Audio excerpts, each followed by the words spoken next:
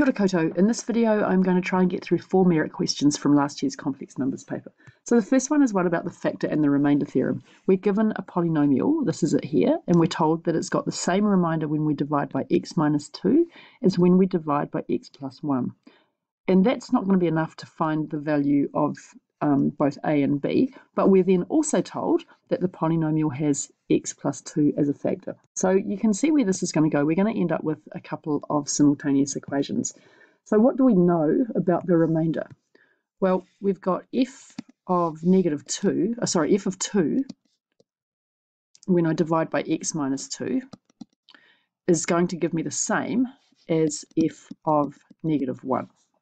So let's work out what both of those are. So f of 2 is going to be 2 cubed, 8, plus 3 times 4, plus 2a plus b, which is 20 plus 2a plus b. And f of negative 1 will be negative 1 cubed, so negative 1 plus 3 times negative 1 squared, which is 1, minus a plus b. So cleaning that up gives me 2 minus a plus b. So we can put those together already and get some kind of condition. So 20 plus 2a plus b is equal to 2 minus a plus b. So that's good because that means that we can solve for a straight away, which is slightly easier than it could have been. So we've got 18 is equal to negative 3a, giving me a is equal to negative 6. All right, so that's the first bit done. And now we're going to use the condition that x plus 2 is a factor. And that means that f of negative 2 has to equal 0.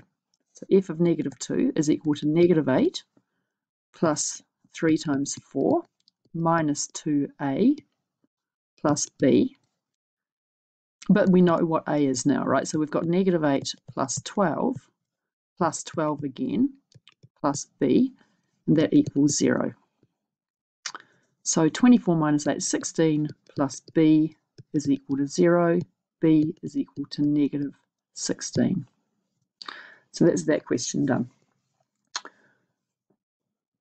In the next question, we have to take a complex number, do some stuff with it, and then show that its argument is pi on 4. And remember, the arg of a complex number is the angle that it makes with the positive direction of the axis. So if z is up here in the first quadrant, the arg is going to be this angle in here. I think it's easiest to do this one by doing the work before we apply the arg. So we're first going to work out what's z minus 1 and then what's z minus 2i. So z minus 1 is equal to 1 plus 3i. Take away 1, which is just 3i. That's nice. And then z minus 2i is 1 plus 3i minus 2i, which is 1 plus I. So z minus 1 over z minus 2i is 3i over 1 plus I. And we can multiply by the conjugate over the conjugate.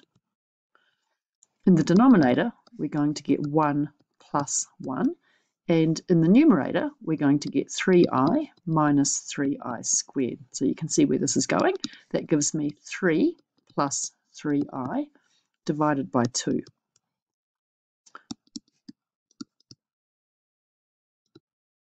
Now, if we just whack in a diagram here, we can see visually that if we've got 3 over 2 here, and we've got 3 over 2 up here,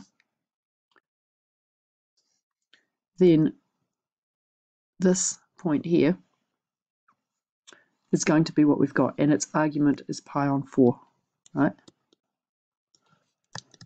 So I think it's actually fine to go from there to just write straight away theta equals pi on 4. It looks to me like the mark schedule did as well. I'd really like to see a diagram just showing me that you get that. Well, the other slower way to do it is to say that tan inverse of whatever it was, z minus 1 over z plus 2i is equal to 3 over 2 over 3 over 2, which is 1, so theta is equal to pi on 4. I don't know, personally I reckon that it's so glaringly obvious in here when you get to here that the angle is going to be pi on 4 that it's fine just to go straight to there. But if you're going to do that I don't know, I probably would do the diagram to show that you get it.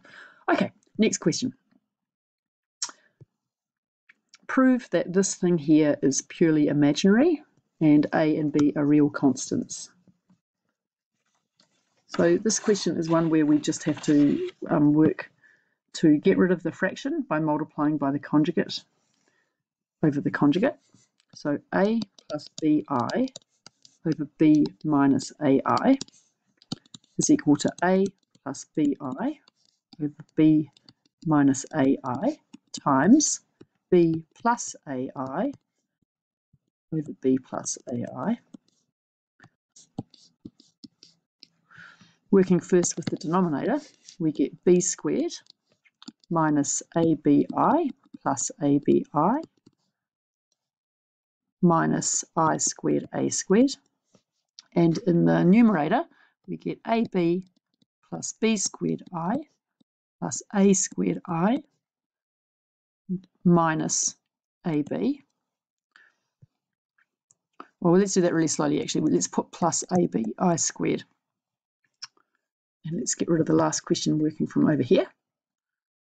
So you can see we're just about there, right? And here we've got AB minus AB plus A squared plus B squared I divided by B squared plus A squared.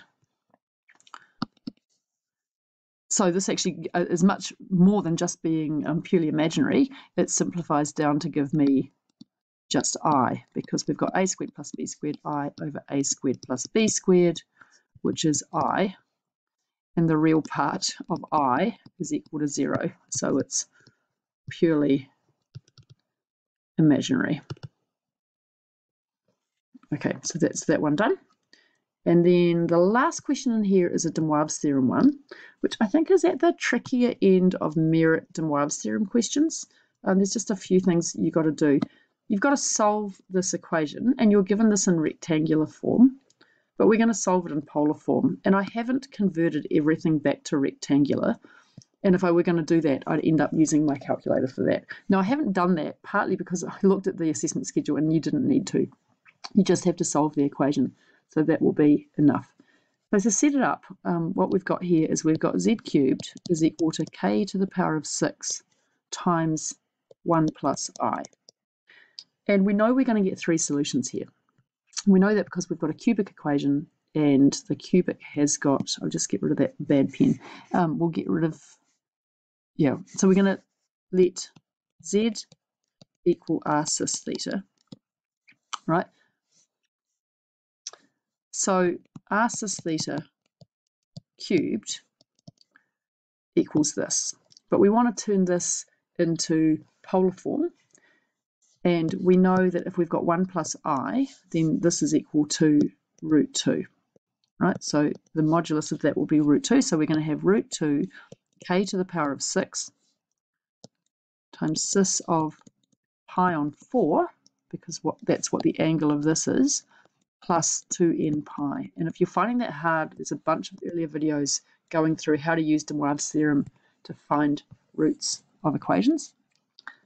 So now we've got r cubed cis 3 theta is equal to root 2 k to the power of 6 times cis of this.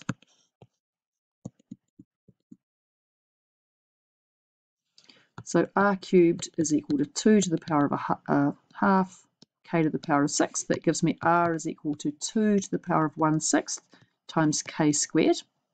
So that's that first bit done.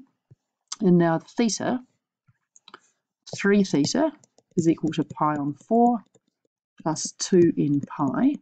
So theta will equal pi on 12 plus 2n pi on 3.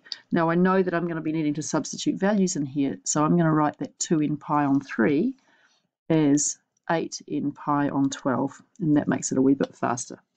What do I do now? Well, I've got to get 3 solutions, so I'm going to plug in 3 values for n.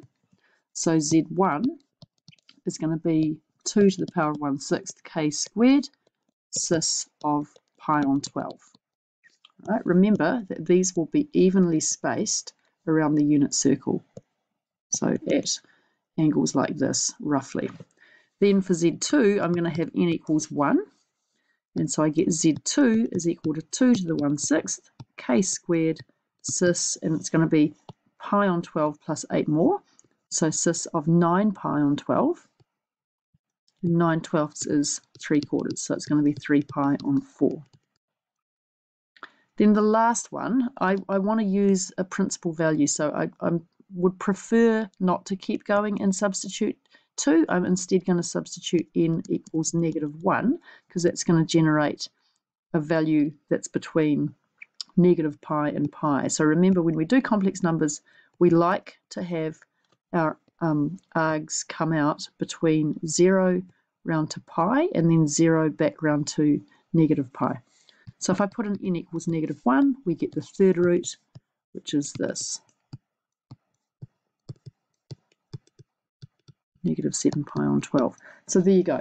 Things that I think are a bit different in there is that often when you see these questions, they will be in the form of z to the power of 5 is equal to, I don't know, negative or maybe 7i, right?